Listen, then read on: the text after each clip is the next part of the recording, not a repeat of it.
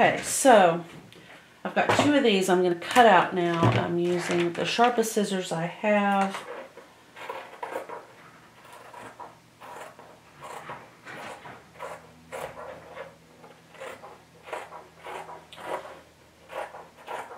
And because I've already added that 5/8, I can just cut straight on that line. All right, so this is the interior for one of my large masks. I love this math print fabric. Math and I are not friends, but that doesn't mean I don't like the fabric, because I think it's pretty rockin'. Okay, so I do have lines on here from that heat erase, so I'm going to hit it with the iron, remove those lines, and I can see where I also have some lines here from the heat erase. Remove those lines. And this is ready to put together pretty much at the sewing machine. I do need to cut my elastic. I need to thread up my sewing machine. And weirdly, I had ordered some Gutermann, non-sponsored and not affiliated, but some Gutermann polyester, just plain white polyester thread that I believe is going to be delivered today. I will probably go ahead and try to put a few of these together with the thread that I have, but I've done so much sewing in the last 2-3 months that I'm basically out of thread that I could use for this. I have heirloom type thread. I have my 50 weight cotton that I would not use for this project. It's not going to be strong enough. It's a wonderful, wonderful product. It's a DMC 50 weight, 100% cotton thread that I used to sell in my shop strictly for heirloom sewing. But again, these fabrics and under the conditions that these will be used, worn, washed, this thread is not appropriate. And then I have some other Gutermann thread that is a very specific color. And I have that I suppose I could use it. The problem is I would personally, I would feel like I needed to wind up my bobbins in the same color. And as you can see, I have one wound up of this, and then all the rest of my bobbins are already wound, and I don't want to rewind a whole bunch of bobbins. So I have a couple of bobbins that I could just, I love to say that word, bobbins. Bobbins, it's a great word. Oh, okay, bobbins, I love it. Anyway, okay, I'm having one of those funny moments where bobbins is just about to knock me out of my chair. In any case, I would have to do that for every color, and I don't have enough of this color to do all of these projects. So my plan is to use the white thread, excuse the noise, that I ordered because it is on a spool about this big. Why not just use this thread? You're thinking, well, this thread is a very specific waxed bead thread and would not work. It's primarily used for hand beading, and I wouldn't run this through my sewing machine, even though it's a nice size A, 900 yards, silamide. It's just not appropriate, and I'm not running it through my sewing machine. So it doesn't even go in the same drawer with the rest of my sewing thread because I'm terrified I'll just reach in and grab it. I think I would know, I could tell, but I don't want to make that mistake.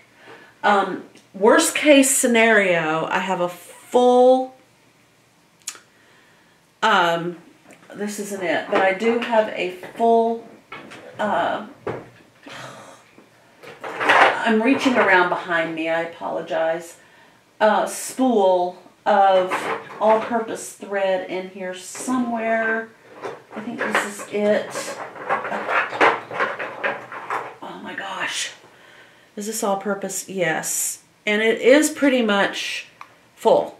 So I could use this. It's a dual duty, which means that it is a polyester cotton, and I think it's mercerized. Is this a mercerized? It's 300 yards. Oh, it's been so long since I've used a Coates & Clark product. I can't even remember. Yes, yes, yes, yes. This is a mercerized cotton polyester.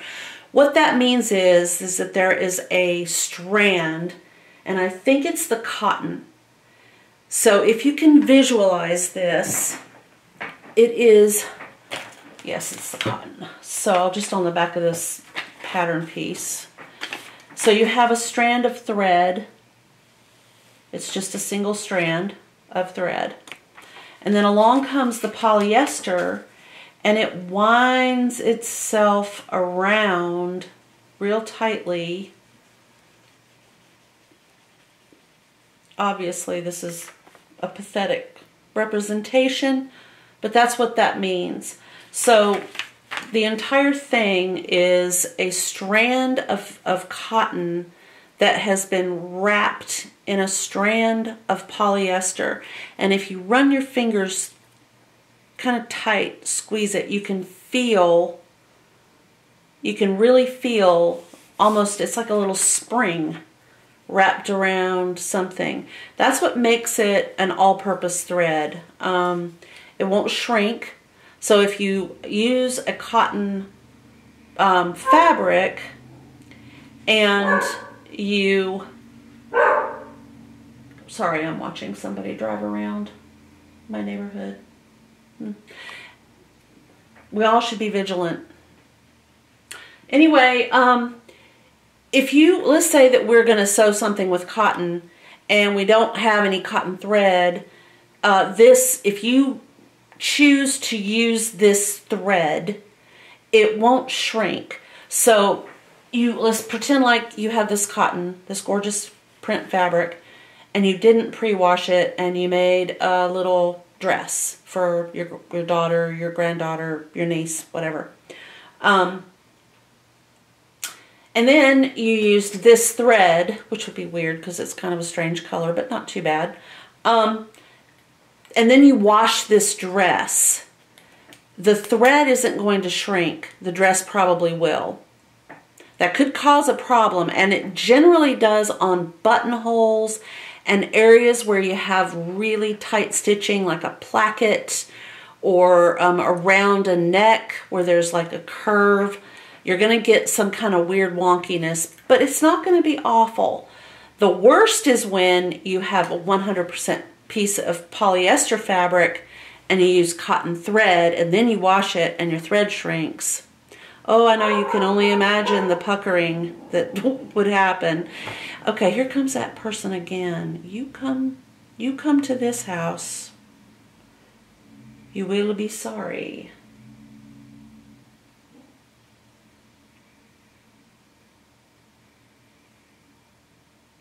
Okay, I think we're safe. So anyway, my point in going down that path is I'm waiting on the white thread, because I think if I'm going to do this project, I'd rather just load up my bobbin, get it all set up, and then just maybe have 2 or 3 ready to go, and I can just wing these guys out. I currently have a very expensive variegated thread in my sewing machine, and I don't want to use it for this project because, one, not that I don't want to share my expensive thread, but I don't have enough of it to do all of them, and 2, I have a project waiting in the wings that I bought the thread for. So rather than using that thread up and then having to go ahead and use something else, and then having to repurchase that thread. And let me remind you, thread is expensive. I'm just going to wait for the white thread that I already purchased for just multi-purpose sewing. Okay, what else was I going to say? I had a couple of other things I wanted to talk about in the event that you might be new to sewing. If you have a sewing machine, you might have used it, and if you have a sewing machine, you might have inherited it. If you've inherited a sewing machine and you've never used it before, I recommend that you just take a piece of fabric that is the weight of the fabric you're planning to make your masks with, and some thread, and do some practice stitching. And that's not because you don't know how to sew. That's because that sewing machine might have been sitting for a long time and kind of needs to get moving a little bit. And you need to get familiar with what the stitch length is. If your stitch length is really big, say a 4 or a 4.5 or a 5, it's not going to hold this together. It needs to be around a 2, 2.5, maybe even a 3. And your sewing machine should have numbers on it that correlate to what I just said. So if you see a 2, a 2.5, or a 3, 3 is a little bit big, but for the most part, it would probably work for something like this, especially using a cotton. You don't use as much thread, just so you know. If you've not sewn and you've not purchased thread, you'll understand why I keep talking about thread. It's kind of expensive.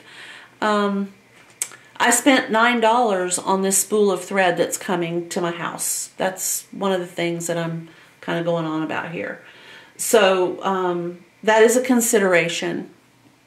And in the end, we may all end up just using what thread we have, regardless of the color, regardless of, you know, where it came from. We're just going to have to use thread to make the masks. We can't be picky, so to speak. If you are buying a little set, a sewing set, one of the things that I suggest you purchase is glass head pins. That's just my preference because you can iron over them and they don't melt. Glass head pins are multi-purpose. You can pin things together with them. They are typically longer than your average pin, but that's not always the case. Just like every other rule in the world out there, from grammar to, you know, driving a car, the rules can change, and they can change quickly. So my suggestion to you is, if you think that you might get into this sewing thing and you really like it, these pins right here are very long. And that little green ball right there is glass. Mine are green, blue, and let's see, green, blue, amber, and yellow. Or I'll say clear, but they're kind of a yellow color. And what that top color means is the size of the wire that they use to make the pin from. Some of these are very thin and easy to bend. The shaft is so thin, it's almost like a hair. What am I hearing?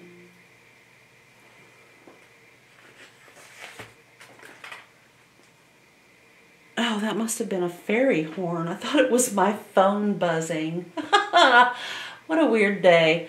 So this green one is like super, super small. The wire gauge is very small.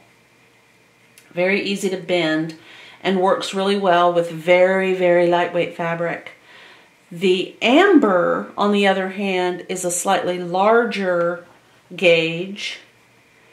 And then the blue is the largest. It is the sturdiest of all of my glass head pens. I can go through several layers of fabric with the blue. And the amber is, or the yellow, almost feels the same. There's that fairy horn again. Huh. Wow. I wonder if the reason I can hear it so clearly today is because there's no traffic. There's literally like nobody on the streets. Nobody shopping. Nobody hanging out. Nobody doing anything. The kids are home from school. People are working from home. It's a very weird timeline. Okay, I don't know why the ferry is running. Maybe they have to bring people in or take people over to the island where they live. And by island, I mean Whidbey. Okay, so these are the pens that I'm talking about. Now I'm going to try to show you something. These are all glass, and I'm going to just put my iron right on top of the pen. I'm going to iron away. La, la, la, la, la. They did not melt. So, that's one reason why I like the glass head pens. Now, there's another version of glass head pens. They're short, and they have a white glass ball on the end. They're great for if you are doing heirloom sewing and you're doing lace shaping or anything having to do with that tiny little fiddly, you know, heirloomy kind of pin tucks and lace and those kinds of things. These pens are great. They are very strong. The wire used to make the pen part is a good sturdy gauge, and the top is glass. But they're short. The reason I like the longer pens is because I can actually take a pen and do a little stitcheroo like that several times. And that really, really, really holds my fabric in place. If I need to check it to make sure that, let's say I've got the right seam allowance, because I'm making this mask, this is the wrong way. Well, I'll just do it the right way. All right, because we're going to be stitching it down this curve like this. And let's just say I need to make sure that I'm at the right seam allowance. I can just do a fake test, or it's not a fake test, it's just fake stitching to check it out. I'm going to open this up, and as you can see, it honestly looks like I've stitched. And all I've done is checked it out with my pins. And that's why I like these. The length really does make a difference. This is, by the way, non-sponsored. I'm not 100% sure. I think they're Clover. C-L-O-V-E-R. I could be wrong. They might be Coates & Clark. I can't remember. I've had them for a long time. Now, conversely, these pens are plastic-headed pens. They are all the same gauged wire. They're about the same gauge as the blue. A little bit stronger, I think. There is a slight difference you can see in the wire. I can see it. I don't know if it'll show up on camera. The problem with them, and they only have a problem, just one, and that is that this is plastic. And if I forget, and I come over here and I iron it with my iron, that plastic is going to melt and get all over my fabric. And then that, at least this side of my project is, in my opinion, it would be ruined at that point. It might come off, but it probably would damage the integrity of this piece of fabric in some way. That's the only thing about them that I don't like. I happen to like this particular brand. I'd have to look on Amazon. I purchased them on Amazon, and I can't remember what they're called, but I will try to find it and I will try to link it below if I don't forget. But my point is, they're thick, and I don't know if you can see it, but the plasticky part is thick. They're very colorful. So if I'm using a piece of fabric, let me get my purple one, that has a lot of color, like this guy right here, I will often lose my glass head pins on this type of fabric because they are rather clear. If I'm sewing, I'm more likely to forget that I have this pin in here than I am these colors here. These are visible, they're big, they stand out, but these glass head pins don't. They just fade into the background. So that's something else to consider if you're looking for pins. The other thing I want to say about pins is if you have already got a set of pins and they are, you know, straight pins with, I don't have any, but they're just like a pin with a little piece of metal cap on the top, don't worry about it. Those pins will work just fine. They do tend to rust, but you're probably not going to be leaving them in your projects. The only time you're going to notice any rust is if you've got a pin cushion and you've left them in the pin cushion. And I don't know what it is about them. Even if you don't get them wet, they seem to just have this propensity to rust. But they're still pins and they'll still work.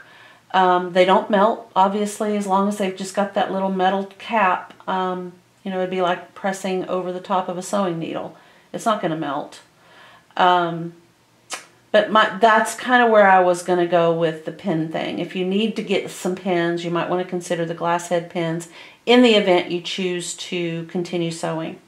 So, alright, so that said, I've got 2 of these cut out, and as soon as I can get back to my sewing machine, I've got a couple things I have got to do, and the day is just racing away from me. It's Friday. I'm going to try my best to get all 100 of these done. I can already tell it's not going to happen today. If you know me, you know why I'm saying that. I have been dealing with a multitude of injuries, and I was just recently re-injured like 3 days ago, and I am struggling to just even stand up and sit down. So for a little while, I'm going to go try to do a little bit of physical therapy myself. I know how to take care of the pain from the wonderful physical therapist that I did have. And I'm going to try to take care of some of the pain so that when I come back to my sewing room, I can concentrate on what I'm doing and not be thinking about the pain that I'm trying not to think about.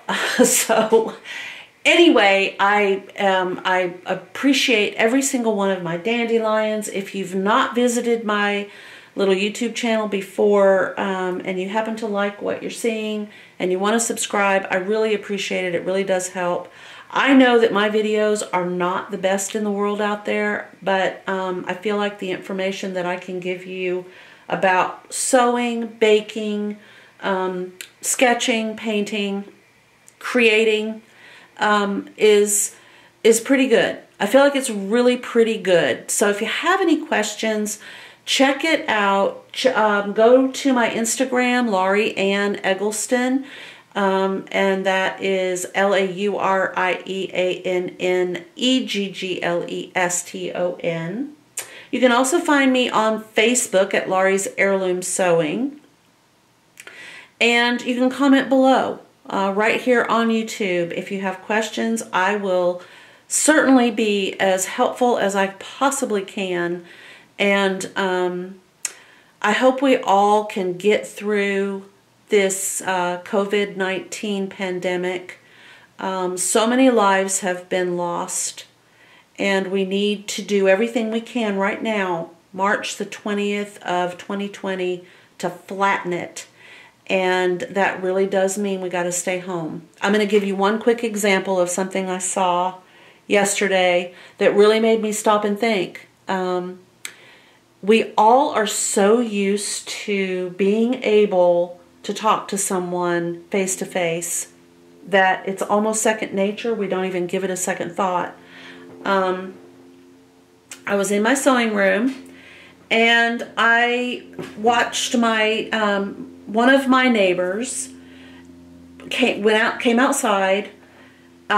She is in charge of, and I'm couching that with, you know, quotation fingers. She's in charge of our landscaping people. And they showed up yesterday to mow, weed eat, and kind of tidy up this little strip that we have beside the sidewalk. There's hardly anything to it. It's just a quick job. There aren't that many houses in this neighborhood. It's the first time this year that we've had them come out, mainly because it has done nothing but rain in the state of Washington for I don't know how long. Mother Nature knows. I gave up keeping up with it. Anyway, so they showed up like they were supposed to, and they're mowing and they're weed eating, and the guy with the leaf blower is taking care of, you know, the debris. And so here she goes, and she literally runs outside right up to this guy who has a leaf blower. She's not 6 feet away from him. She's not 6 inches away from him. She is literally in his face. Now, I know for a fact that she doesn't know him. She probably doesn't know his name. She doesn't know anything about him. She doesn't know if he went to the 7-Eleven and bought a coffee and used his debit card and touched the keypad at the 7-Eleven that had just previously been touched by somebody who is a caregiver for a person who has this disease. We don't know, right? She has no idea who that person has been in touch with. That person has no idea who he has come in contact with, who might have been exposed to a virus that has now been proven to live on objects for many hours, maybe an entire day. It can live on the surface of anything out in the world. Whether that's proved or disproved, why take a chance? So anyway, so she's out there. So it occurs to me that she isn't aware that this self-isolation that we've been allowed to do, you know, we're not under, you know, a statewide quarantine where we're not allowed to go outside for anything.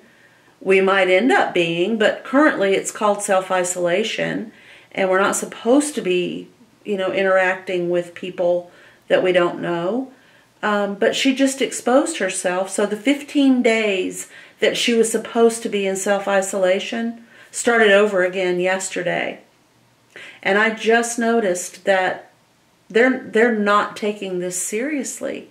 So to flatten this and to stop it, to stop the spread, we seriously have to take it seriously. We can't say to ourselves, oh, it'll be okay just this once if I go outside and talk to this person less than 6 inches away from his or her face. But that's the whole point of this, and that's the whole point of doing everything we can. I mean, we have celebrities who are literally staying at home, doing everything they can to help flatten COVID-19. And I do hope that it helps. And I hope that you, my dandelions, are safe and healthy and are able to do these projects. And if not, and you want to, and you need help trying to figure it out, don't hesitate to reach out either to me or somebody else online who sews that you follow. But like I was saying, if you happen to like the content, please hit the like button, please hit the subscribe button, and I will try to keep the videos coming. Thank you again and have a wonderful day.